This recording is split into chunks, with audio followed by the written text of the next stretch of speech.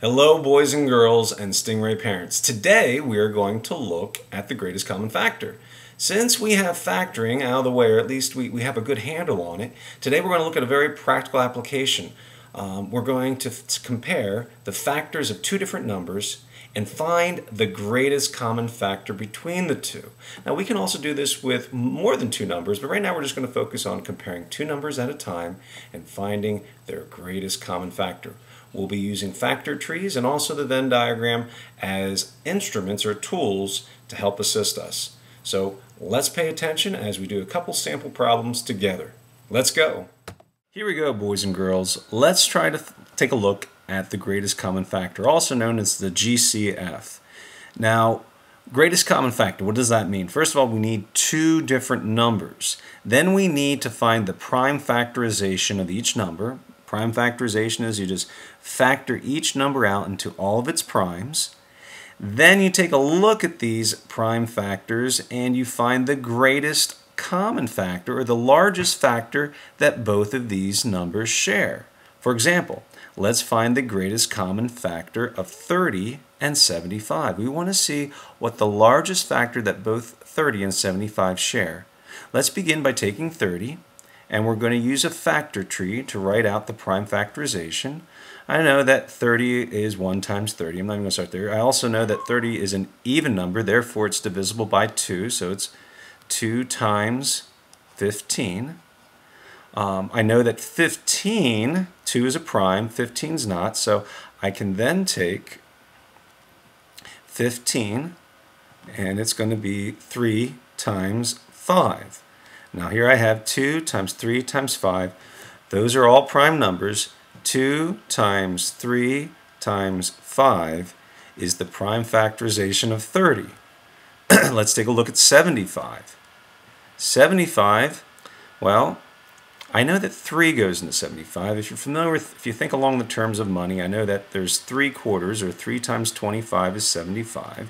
And when I take a look at 5, I also know that that's a perfect square, or in other words, 5 times 5 is 25. And there we have it. I have 3, 5, and 5. They're all primes. So the prime factorization of 75 is 3 times 5 times 5. Now when I look at these numbers, what's the greatest common factor? Well, I have a 3 and a 5 here, and I have a 3 and a 5 here. So I would have to say that, and what you might want to do too is line them up like this.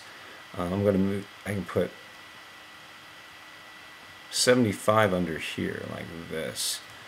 So this would be 30 is equal to this, and 75 is equal to this. And look at here, I've got 3 is one common factor, and so is 5. Okay, and this isn't just 3 and 5. This is 3 times 5, and this is 3 times 5. So my greatest common factor, or GCF, would be 3 times 5, which is equal to 15.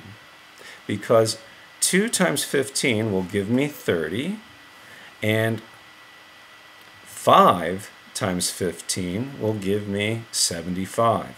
Okay? 15 is the greatest common factor.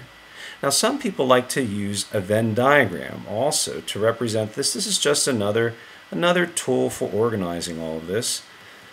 Okay?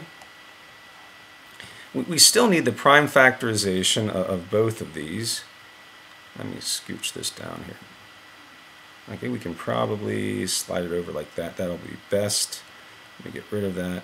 Okay, and what we're going to do is, let's say we're going to represent 75 will be green, 30 will be red.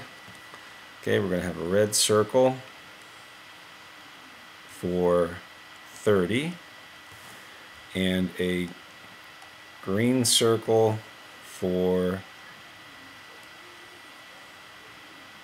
75. And see, we know the Venn diagram, these are factors. All the factors of 75 will go inside the green circle. All the factors inside the 30 circle are the factors of 30, and where the two overlap, those are factors that are shared. So I know that 75 is 5 times 5 times 3, and I know that 30 is 2 times 3 times 5, okay? 5 times 5 is 25, times 3 is 75, okay? Those factors represent 75, and when we multiply them all together, we get 75. We just did that. And all these factors, 2 times 3 times 5, which are inside the red, they're the factors of 30. And we know that 2 times 3 is 6, and 6 times 5 is 30. But what do they share in common? 3 times 5, which is 15. So whether you use the Venn diagram or not, you're going to have to find the prime factorization of the two numbers that you're comparing. And when you're looking for the greatest common factor, sometimes you might have 3 or 4 numbers, especially when we get into some of our word problems. But what you need to do is you need to first find either way, you need to find the prime factorization of each number, and that's when you list all the prime factors to get the product of your number. And then you look for common factors, and you take those common factors and you identify them somehow, and then when you multiply the factors together, that will give you the greatest common factor, or the greatest factor that both numbers share. Okay.